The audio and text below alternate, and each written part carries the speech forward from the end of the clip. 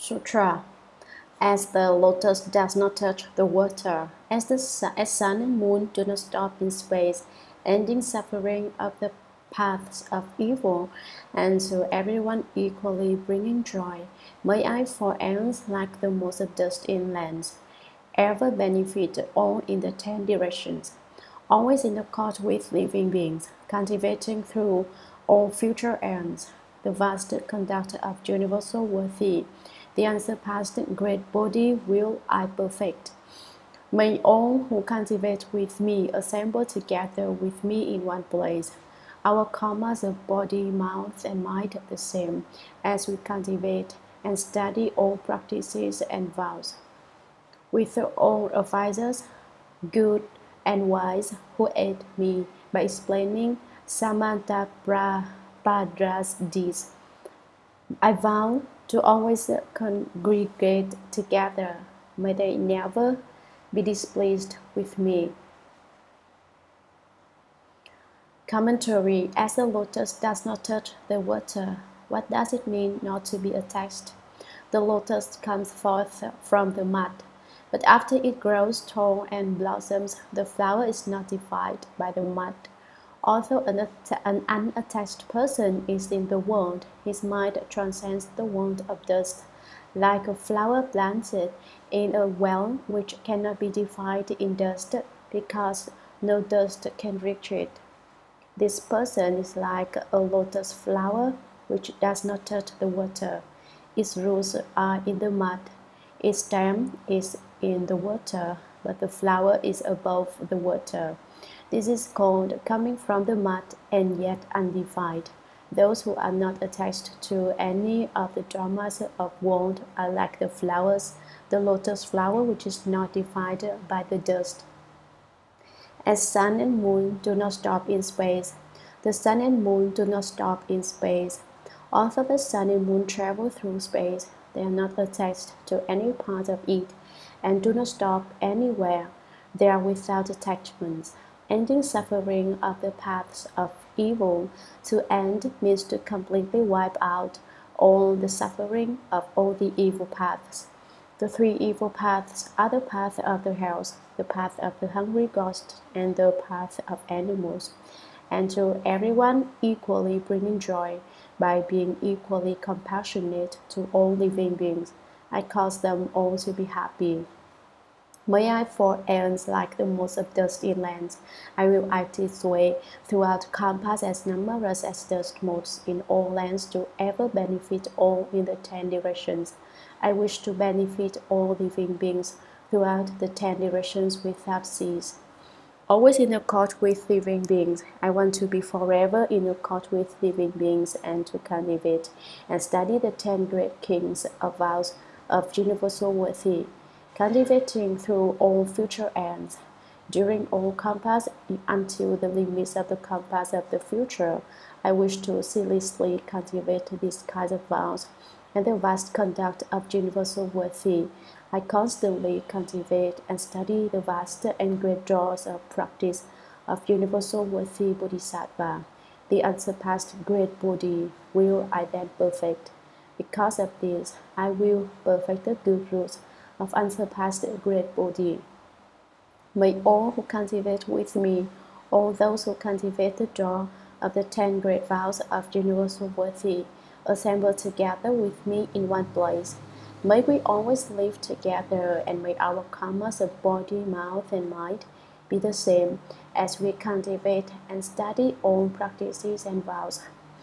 May the vows and practices we cultivate be the same as we cultivate and study together, with all advisors, good and wise, who aid me, and those wise ones who aid me by explaining Samantabhadra's deeds, who teach me the doors of practice of universal worthy Bodhisattva.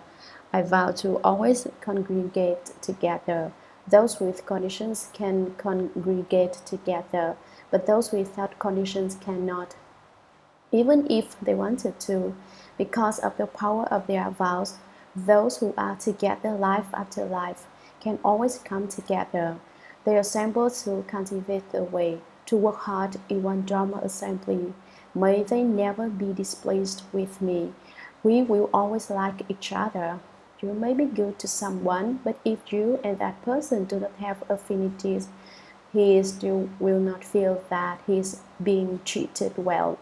But if you have affinities with someone, he will like it even if you scold him or hit him. Why? Because there is a strong affinity which exists. So there are subtle and wonderful conditions involved in relationships among people. Sutra, I vow to always meet thus-come ones face to face, and the host of disciples that circulate around them. I raise offerings which are vast and great, untiring to the end of future ends. Commentary. I vow to always meet thus-come ones face to face. I vow to always see, draw near to, and serve all Buddhas. And I vow to go to the lands throughout the 10 directions to be with them and with the hosts of disciples that circulate around them. I will be together with the great assembly of all the Buddha's disciples who circumambulate, praise, and make offerings to the Buddhas. I raise offerings which are vast and great. I will bring forth thus vast and great offerings for the sake of all living beings, and make offerings to all Buddhas and their disciples. I will be untiring to the end of future ends. Even after the compass of the future have been exhausted, there will never be a time when I will grow tired of bringing forth the thought of making vast and great offerings. Sutra. I will hold on high the subtly wondrous Buddha Dharma and illuminate the practices of Bodhi. I will be ultimately pure in Samantabhadra's way, practicing until the end of time. Inexhaustible blessings and wisdom I cultivate throughout all existences. By concentration, wisdom, skillful means, and liberation, I will gain an endless store of merit and virtue. Commentary. I further vow to receive and uphold the subtle and wonderful, extremely profound Dharma of the Buddhas of the 10 directions and the 3 periods of time. So it is said, the unsurpassed, profound, subtle, and wonderful Dharma is difficult to meet in billions of compass. I now see and hear it, receive it all, and maintain it. I vow to understand the third common's true and actual meaning. Do not think that it is easy to understand the Buddha Dharma. Not only is understanding it difficult, simply encountering it is difficult. Therefore, it is said, the human body is difficult to obtain. The Buddha Dharma is difficult to hear, and it is hard to meet a wise teacher. It is difficult to be able to hear the Buddha Dharma, but now we are hearing it. A human body is difficult to obtain, but now we have human bodies. It is difficult to meet a wise teacher, and so we should look for a wise teacher. I will hold on high the subtly wondrous Buddha Dharma. I wish to cultivate according to the subtle and wonderful Dharma doors of all Buddhas and illuminate the practices of Bodhi. I wish to spread the Buddha's teaching and cause the way of enlightenment to emit a light which appears throughout the universe. This is called illuminating the practices of Bodhi, all the practices of the way of enlightenment. I will be ultimately pure in Samantabhadra's way. I will obtain the ultimate purity, the state of nirvana, and perfect the Bodhi way of enlightenment of universal worthy, practicing until the end of time. I always wish to cultivate the practices of universal worthy to the exhaustion of the bounds of the future. Inexhaustible blessings and wisdom I cultivate throughout all existences. Throughout the 3 realms and all existences, I shall cultivate inexhaustible blessings and wisdom. The blessings and wisdom which I cultivate can never be exhausted. If you wish to cultivate blessings, you should do good deeds. If you wish to cultivate wisdom, you should deeply study the Buddha Dharma. If you do many good acts of merit and virtue, you will have blessings. If you propagate the Buddha Dharma widely, turning the great Dharma wheel, to teach and transform living beings, your wisdom will open up. Then you will have blessings and wisdom which are inexhaustible. By concentration, wisdom, skillful means, and liberation, your power of concentration will be perfected, and your power of wisdom will be perfected, so that your concentration and wisdom are totally bright. You will be able to use clever expedient means and also the Dharma doors of liberation. That way I will gain an endless store of merit and virtue. I will obtain an inexhaustible and endless store of merit and virtue that is boundless and as great as empty space, equal in volume to the Dharma realm. This store of merit and virtue will not be used up, even when all the compounds of the future have been exhausted. Sutra. In one mode of dust are lands as numerous as the modes of dust. In each land are incalculable numbers of Buddhas.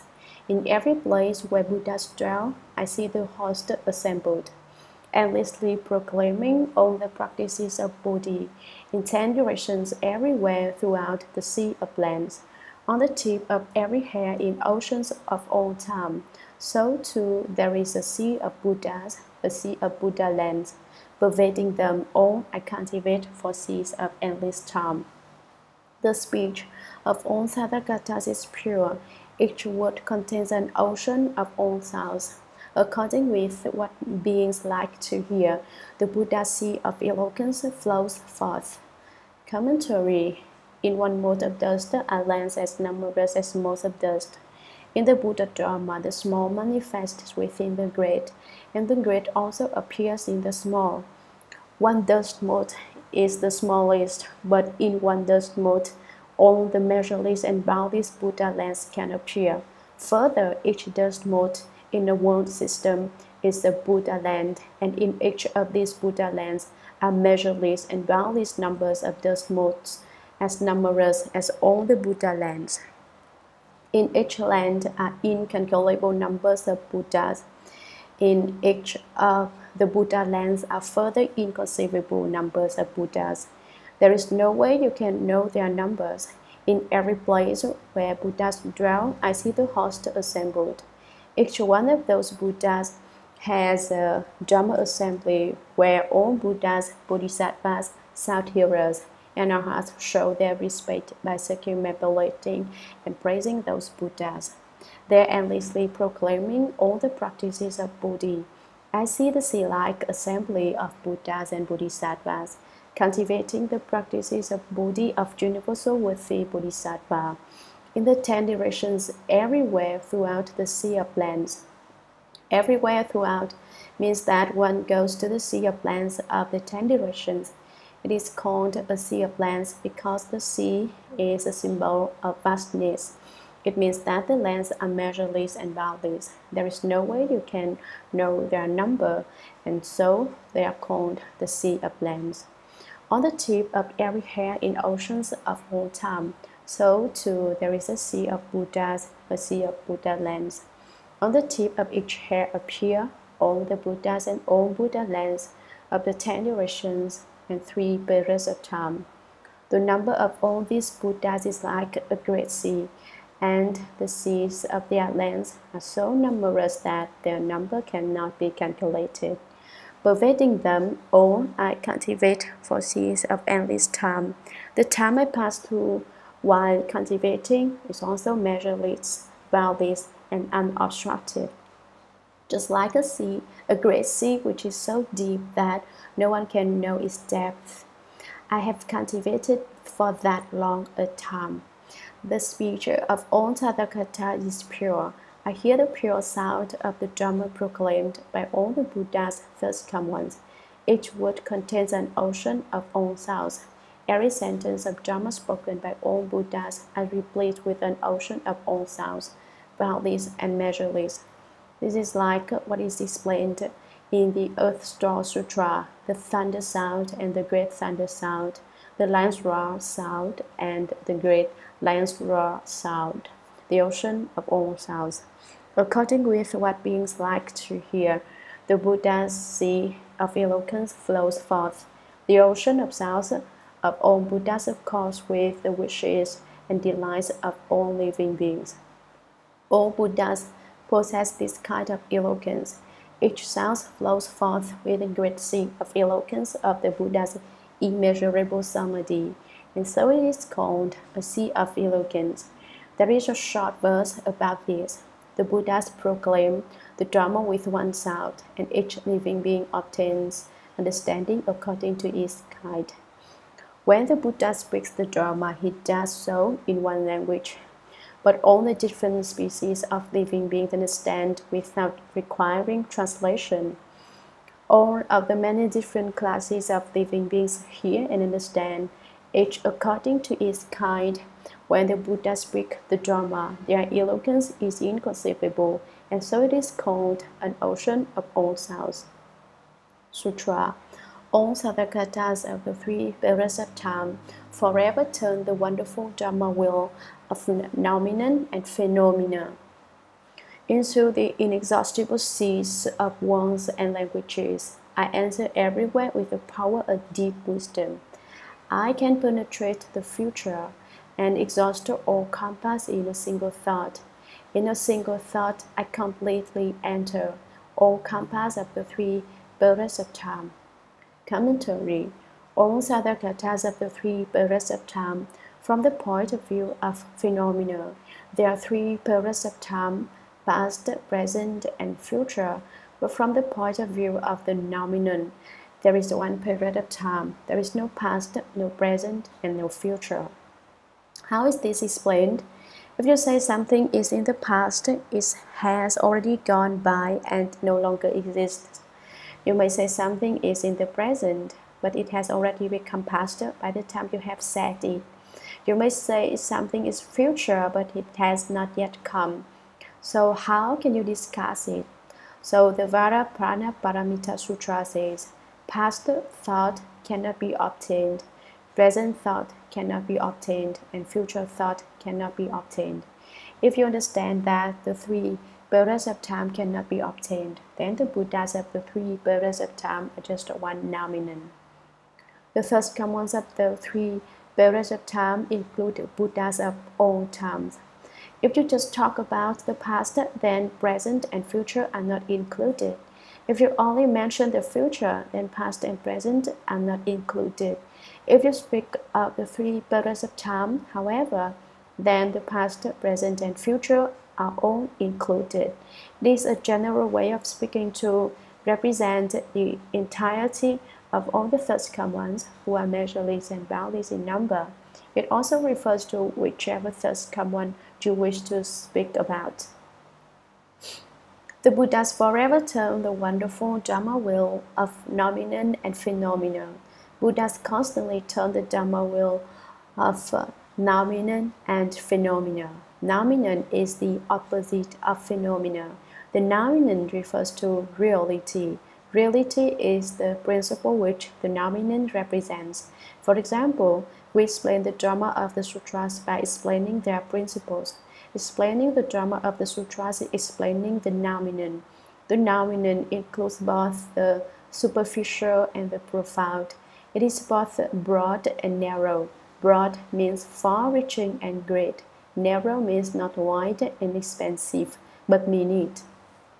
Into the inexhaustible seas of words and languages. All the Buddhas of the 10 directions and the three periods of time speak inexhaustible numbers of languages which are measureless and boundless, like a great sea. I answer everywhere with the power of the deep wisdom, by means of the profound prana wisdom which comes from cultivating prana. I can universally enter the seas of all sounds of all first come ones. I can penetrate the future. Not only am I able to enter into the seas of all sounds, but I can also penetrate the seas of all sounds of the future and exhaust all compass in a single thought. What does it mean to exhaust all compass in a single thought? Then 1,000 compass can be contained in one thought, and one thought can become 10,000 compass. It can also be said that all compass are just one thought, and one thought is just all compass. This principle is not easily understood. So I will relate a matter of public record to illustrate this point. In Hangzhou, China, there is a mountain peak called the Inverted Lotus Flower located in Western Heavenly Eye, a division of the 5 Heavenly Eyes mountain range. These 5 Heavenly Eyes are called Eastern Heavenly Eye, Western Heavenly Eye, Northern Heavenly Eye, Southern Heavenly Eye, and Middle Heavenly Eye. They are called Heavenly Eyes because on the mountain peaks are pairs of springs which are like 2 eyes. Many people cultivate the way there. One of those who cultivated there was Chánh Master Khao Feng Miao. Every time he sat down to meditate, he would fall asleep. He was obstructed in his cultivation by a kind of heavy torpor. Torpor is one of the 26 afflictions. When you cultivate the way, you cannot enter samadhi if you are bested by torpor. And if you cannot enter samadhi, your mind becomes scattered. Why did Chánh Master Khao Feng Miao go to the Heavenly Eye Mountains to cultivate? He wanted to find a way to cure himself of torpor. He knew that if he fell asleep while meditating on Inverted Lotus Flower Peak, he would fall off a cliff thousands of feet high and splatter on the ground below. He decided to put his life on the line and go to that peak that cultivates the way, sitting on the edge of that 10,000-foot cliff. If he fell asleep there, it would be the end. He meditated for 1 day and did not sleep. Then for another day he did not sleep. 3 days went by and still no sleep. But on the 4th day he finally dozed off. As soon as he fell asleep, he rocked forward and lodged off the cliff. He had fallen about 9,000 feet when he finally woke up, but suddenly before he hit the ground, someone saved him. After this miraculous rescue, he asked, "Who has saved me?" His rescuer answered, "It is the Dharma protector Wei Tou." When he heard that the Dharma protector Wei Tou Bodhisattva had saved him, he was very happy and he began having arrogant thoughts of his own superiority. He asked, "Elder Wei, how many people in the world can cultivate like me?" The Bodhisattva Wei Tou replied, "Cultivators like you are as numerous as the hairs on an ox. You are really shameless. I will not protect your Dharma for 80,000 great kampas." The Bodhisattva Wei Tou vowed not to protect his Dharma work for 80,000 great kampas. After Wei Tou Bodhisattva left, Khao Feng Miao cried profusely with great remorse and thought, "This is terrible. I am certainly not a cultivator of the way." When the Bodhisattva Wei Tou came to protect my Dharma, how could I have had such arrogant thoughts? His shame and remorse kept him in tears for a long time, and then suddenly he thought, "Hey, before, when I cultivated the way at the edge of the cliff, I didn't know that the Bodhisattva Wei Tou was protecting my Dharma, but I cultivated nonetheless. I didn't think that I could only cultivate the way by relying on Wei Tou Bodhisattva. Now that he is not protecting my Dharma, should I quit? Certainly not. I should still cultivate the way." He decided to go back up the mountain to meditate. This time he was even more vigorous and vowed, "Even if I die, I will cultivate the way. I will meditate. My life is not important. I want to accomplish my karma in the way." He sat for a few days, fell asleep, and rode off the cliff. When he had fallen about halfway, someone saved him again.